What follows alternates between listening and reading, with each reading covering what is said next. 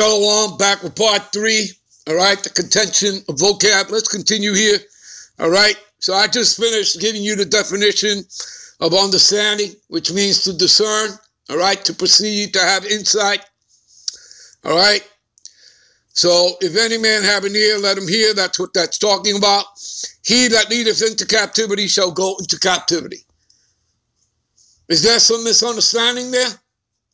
Who led the Israelites into captivity? Okay? It'll tell you right there how the Lord said he would send what enemies they would be coming. They would come under the flag of the eagle. All right? The Edomites. That's their symbolism throughout their history. All right? You understand? When Columbus came here in 1492, he's an Edomite. Okay? He's an Edomite. Okay? The people that rule, that sit in the power seat are Edomites. This is all in the scriptures. Okay? When they come first into power, calling themselves the Greeks, morphing into the fourth beast, the Roman Empire, all right, calling themselves Europeans, here calling themselves Americans. They're neither. They're Edomites. That's who they are. All of Europe was all Japhet. Okay, they call themselves after the lands that they conquered. What is that? Psalms 49:11. Go read it. All right? So again, he that leadeth into captivity shall go into captivity. Right? You reap what you sow. Galatians 6:17, right? You reap what you sow. Okay? You reap what you sow. What else does this bring to attention to? Yeah, Exodus 21:16. If a man stealeth a man, or if he be found in his hand as in possession, he shall surely be put to death. Is that not what is taking place here in the Americas? America is not founded on Christian principles. I mean, that's the label that they're giving you. America is founded on genocide, on the stealing of lands, the removal of landmarks. It tells you in the scriptures, thou shalt not remove thy neighbor's landmark. But they're going to call themselves Christians? You mean to tell me that, you know, the house thief that cometh but to steal, kill, destroy, to rape, rob, commit murderous genocide, that the Lord is telling you who they are,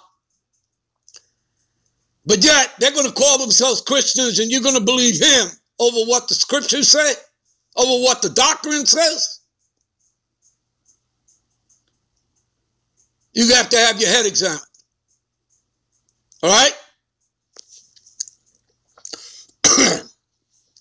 What else? Jeremiah 30:16. All right? Jeremiah 30:16. And listen, we're not going to hit all of them, all right? But it's to show you. Okay? They have no answers for these. Therefore, all they that devour thee. What does it mean to be devoured? To be consumed. To be destroyed. That's what they did to the Israelites. Okay? With that enmity. Okay? That perpetual hatred toward the Israelites. All right? Go look that word up. Enmity. Go Google that. Click on the nouns. Go see what it means. Very, very similar to what we read about contention. All right? Well, you saw the word enmity. All right. So therefore, all they that devoured thee, right, that consumed you, destroyed you, they shall be devoured. They shall be consumed. They shall be destroyed. And all thy adversaries, see, all thy adversaries. Go read the hit list, Psalms 83, and it starts with the tabernacles of Edom, the white man. And you'll see Amalek there too, the head tribe of the Edomite, the international banking families, Rothschild, Oppenheimers, Rockefellers, etc., 13 families in all. That's the head tribe of the Edomite. They want to call themselves whatever, the 1948ers, small hat, Zionists, whatever have you. All right? Every one of them, you see this? All thy adversaries, every one of them, shall go into captivity. Did it say one of them, a few of them? Did it say none of them? No. It says every one of them. The Lord only made 18 nations. So everybody outside of Israel, starting with the elect, they're all going to be in captivity, hardcore slavery. There you go, people, right in your face. And they that spoil thee shall be a spoil, and all that preyed upon thee will I give thee for a prey. There you go. What's the problem? What's the problem? You reap what you sow. Isaiah 14:2. All right?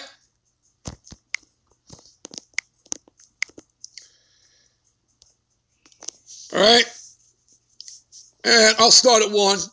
For the Lord will have mercy upon Jacob. See that? Upon Israel. He's not going to destroy all of Israel because a remnant will return unto him. That 1/3. All right? As we read in Isaiah, the 10th chapter, verse 20 to 22. All right?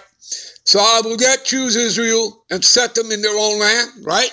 Israel. Right? Jerusalem, Palestine. And the strangers shall join them. The strangers are the Israelite foreigners. Okay? And they shall cleave unto the house of Jacob. All right? And the people shall take them and bring them to their place, and the house of Israel shall possess them in the land of the Lord Yahweh for servants and handmaids. Who shall we possess as servants and handmaids in our land of Israel going back home? Who are we going to possess? All right? As servants and handmaids. Let's find out. And they shall take them captives, whose captives they were, and they shall rule over their oppressors. Who has been oppressing the Israelites for the past 530 years here in the Americas? The Edomites, have they not? You have your answer, people. All right, it's not rocket science, is it? It's very simple. Let's go to 2nd Ezra, right? 8:50. Give me a minute. All right, this is 2nd Ezra 8:50. For many great miseries shall be done, right? To them. To who? To the Edomites, plus the other 16 heathen nations, that in the latter time shall dwell in the world because they have walked in great pride. Right? And the scriptures speak about that all over the scriptures, about Esau's great pride, like in Obadiah, which is just one chapter. Right? Verse 3 and 4. Right? The pride of thy heart hath deceived thee, thou that dwellest in the clefts of the rock. And he says, who shall bring me down to the ground? All right? And it's the Lord that says he shall bring him down.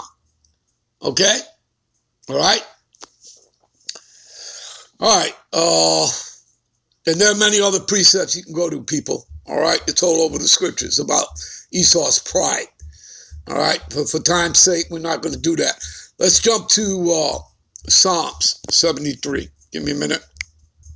All right, this is Psalm 73.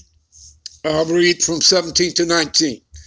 Until I went into the sanctuary of the Most High. What is the sanctuary of the Most High? These scriptures. We dwelling in the courts of the Most High. Okay? That's pursuant to what? Psalms 65 and 4. Okay? All right? And there are other precepts you can go to as well. So, until I went into the sanctuary of the Most High, right, which are these scriptures, this truth, this wisdom, this knowledge, this understanding, all right, these rivers of living waters, all right, these garments, okay, then understood I their end. Whose end? Esau's end. All right, the wicked, all right, the enemy, all right, our oppressors. Surely thou didst set them in a slippery places. Yeah, the Lord set him up on high. All right? He's the high tree. We're the low tree. Okay? And why did the Lord do that? So that his fall would be great.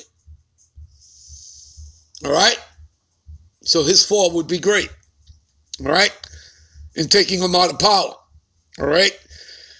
Thou casted them down into destruction. You see that? That's what's awaiting him. His destruction. That's prophecy. It cannot be undone. They cannot stop the destruction that's coming unto America, Babylon the Great, and to their Great Reset, their NWO. Okay, they can't upset the prophecies. They're not in charge. Most High is. All right? Verse 19. How are they brought to desolation? Listen, this stuff is all over the scriptures. They're destruction. Whether you're reading, Isaiah, the 13th chapter, all right? Whether you're reading Isaiah, the 14th chapter, whether you're reading Isaiah, the 34th chapter, Isaiah, the 47th chapter, Isaiah, the 63rd chapter, Joel, the 2nd chapter, the 3rd chapter, whether you're reading Jeremiah 49, 50, 51, all right, Revelations, all right, the 18th chapter, okay, whether you're reading, the Apocrypha, 2nd Esdras, the 15th, 16th chapters, the 13th chapter. It's all over the place, people, all right? All right, so how are they brought to desolation? As in a moment are they utterly consumed with terrors. And who are they going to meet? They're going to meet the king of terrors, right? They're going to meet the king of terrors. Give me a minute. All right, this is Job 18-14. His confidence shall be rooted out. Whose confidence? Esau, Edom, the wicked, right? The white man. His confidence shall be rooted out of his tabernacle, right? And it shall bring him unto who? The king of terrors, right? And don't we read in Isaiah 47:3? He will not meet thee as a man. Why? Because Yahushua, right? The lion, who has left his thicket, right? Known as the destroyer of the Gentiles, okay?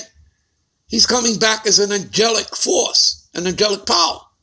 That's right. Okay? See that? All right. Let's see. What else? You know what? Let's see here. Let's go to Job. Where are we here? Let's go to Job 27:14. All right.